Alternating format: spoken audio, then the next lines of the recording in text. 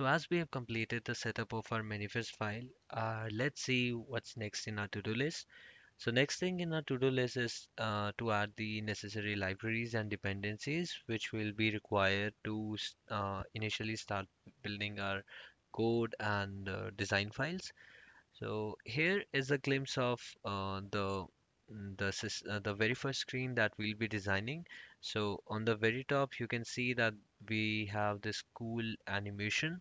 So we require to add the libraries for this, and also uh, we need to add the navigation libraries. So as we are going to work with the navigation graph, and we'll be sharing the arguments to and fro between the fragments that we'll be designing. So for that we require to add the navigation libraries as well. So let's jump onto our Gradle file and add those uh, libraries. So this is our Gradle file, and this is a place where we are going to add the dependencies. So the very first dependencies that we are going to add is the navigation component. So I'll just create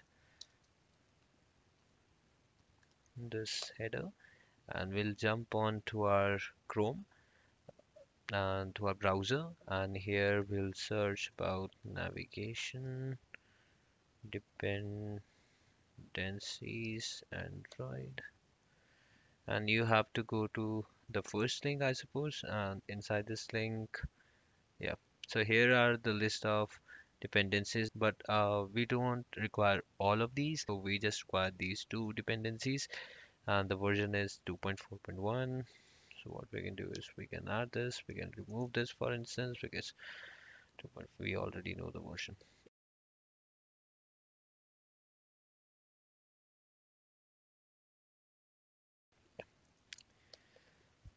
We have the navigation component dependencies and another dependency, let's name it as third party. Okay. So another dependency which we require to add is that animation one, which is the Lottie files. So Lottie files provides us very cool animations for Android. So if you just have to type Lottie files and go to the second link here,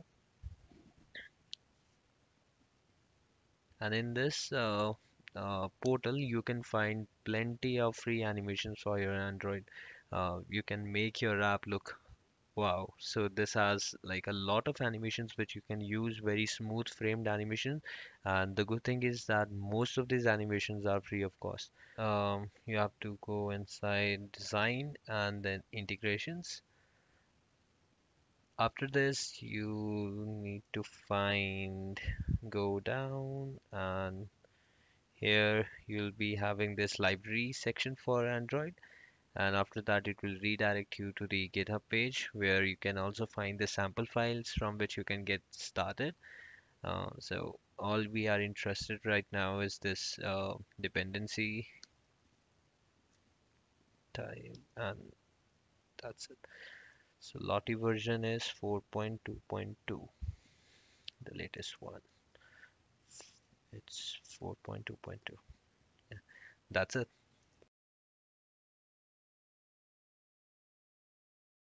So model is built, and now we can jump on to our third one, third point in our to-do list.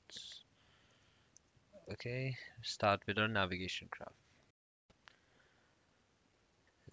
So our next step is to start with our navigation graph. So in order to do that, easiest way is that you see this resource manager on your left hand side. Just click on resource manager, and here you have to find the navigation. So there is no navigation. Click on this add button, and it will ask you to set a name for your navigation file. I'll do it main nav, enter. Once you click enter, it will automatically create a navigation graph for you. Just switch back to project, and here you can see a new folder has been created with this file main nav. Now, uh, so as of now, you don't have any fragments. So in order to work with navigation graph, so we have to create our first fragment. So let's jump to our to-do list, and this is our final step, which says that we have to set up a link fragment. So create a new package which will say fragments. Okay.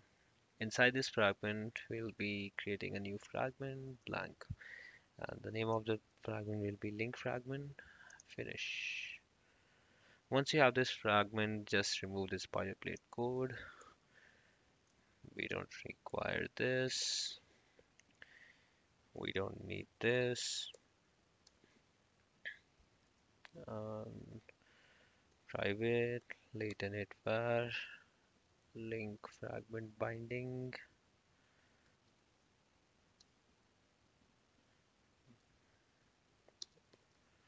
Link binding, yeah, link binding, and it's private val binding.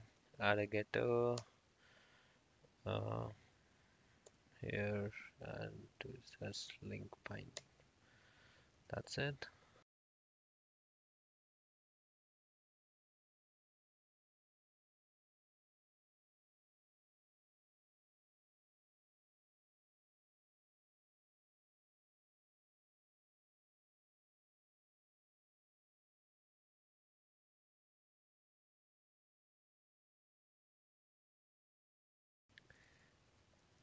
On view created, we can add more overridden method which says on view created.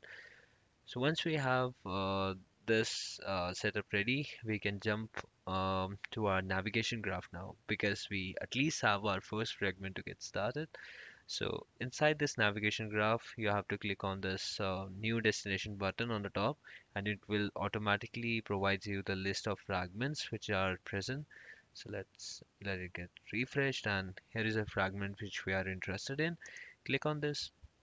It will be automatically populated on clicking, and as you can see, this home icon has been set up on this link fragment, which means that this will be our entry fragment for all the graph views that we'll be setting in future. That's it, what we want. Now what we have to do is we have to jump onto our layout file and add some views inside it.